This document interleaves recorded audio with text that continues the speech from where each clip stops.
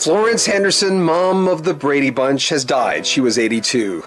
Here's a story about a lovely lady. She was really the coolest TV mom of all time. Henderson died of heart failure at Cedars-Sinai Hospital in Los Angeles. She was surrounded by family and friends. I think the shock factor with Florence Henderson dying is the fact that she never went away. After the Brady Bunch, she was still on TV all the time, always had that great smile, always seemed to be a person we could depend on.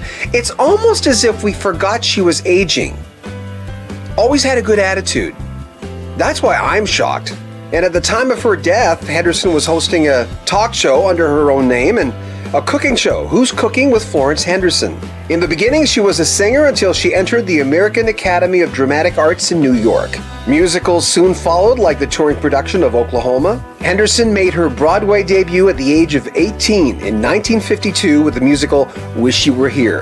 By 1954, she played a title role in Broadway's Fanny almost 1,000 times. The NBC family is especially mourning because way back when, long before the Brady Bunch, she was on the Today Girls, which was basically an extension of NBC's Today, being a weather girl and doing lighter topics. And she was very good at what she did. Even though she was well known for doing a lot of different things, she'll always be known to almost everyone as Carol Brady, the mom in the Brady Bunch. It represented what people always wanted, she once said, a loving family. It's such a gentle, innocent, sweet show. I guess it proved there's always an audience for that. Interestingly, the Brady Bunch only ran from 1969 to 1974, but its legacy had legs and spin-offs, including the 1977 The Brady Bunch Hour, The Brady's Brides in 1981, and The Brady's in 1990. Maureen McCormick, who played the Brady's eldest daughter, Marcia, tweeted this morning, "You are in my heart forever, Florence," and she was a dear friend of mine for many years.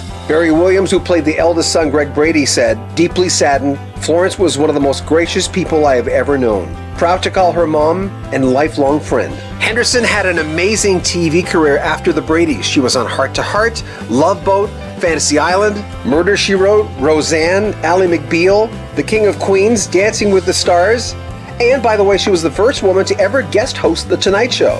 She was always very open about her attitude. She didn't have to say what her attitude was. We could always see it. She was always smiling. She always seemed healthy, and she always seemed like she'd live forever. May she rest in peace. She was one of the good ones. I'm John Bowden. Make sure you share our videos and subscribe to our channel. We'll also check out your videos. This is nailsheet.com.